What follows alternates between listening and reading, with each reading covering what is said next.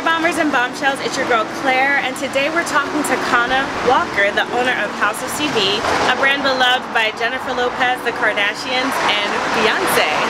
We're going to talk to her about how she got her start and how you can build your very own fashion empire. Let's go. Conna Walker, proud owner of House of CB. I'm so proud of you. Thank you. I'm so proud of you too. Thank you. Thank you. So we first met about 10 years ago. Yep. When House of CB was Celeb Boutique. Correct. And you were Kim. Yes. So let's talk about that. So lots changed since then.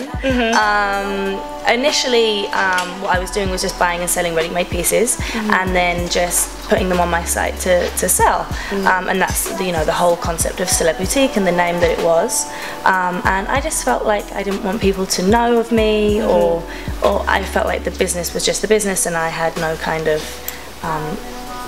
I didn't want to brand myself as such at that point. Right. And then since then, everything is now in-house designed in London, and we rebranded to kind of reflect that to House of CB.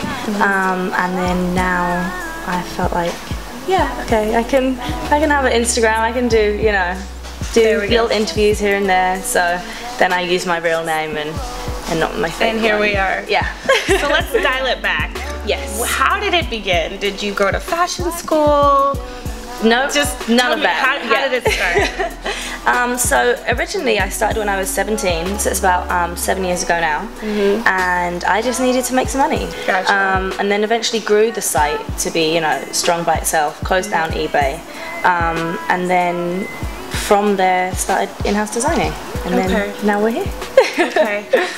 How did you find the courage to do that? Because I feel like a lot of young women have a similar dream, but they don't really know where to begin. I feel like I just I wasn't scared to fail. Probably when I was about 18, so about a year in, I was still at school, and I would be packaging orders before I left school. I kind of just evolved with the brand and grew with it, and I think by doing it like that, I had time to kind of grow into the role as such. And so it didn't seem as scary because I wasn't originally trying to build this big brand and do all this stuff. Now you have stores in several cities. Yes. The craziest thing, not the craziest thing, J-Lo wears House of CB. Yes. The Kardashians wear House of CB. Beyonce wears House of CB. Yeah, Beyonce's the best. Like, I'm obsessed. So I always make things that I know I would wear and that I would like, and then it seems to just naturally fall into the hands of the people that also rich and famous. Yes. we are who we are, and you know what you get with us. And I think people, and celebrities come to us for that because they know what we do. And we do it well. It's definitely for women that like to stand out and are confident and are sexy and vivacious and just kind of enjoy life. And love to party. And love to party, yes. Can't forget that. Yes. I feel like we fill a void in the market that is, as you said, underserved. I know so many designers who crave getting placed on a celebrity. Yes. And it is hard. So how did you do it? I think the feedback that we get from stylists is that we fit really well. So say Beyonce or J-Lo, they have similar body types, and we cut for a certain body type. And exactly. And for the most part, a lot of stylists say to us that they can just put it on, zip it up, and they're good to go. They don't need to tailor the dress. They're just ready. It's true. I put the suit on. I mean, I had to pop a pin in because I'm a little busty, but it's like, it looks great. Yeah.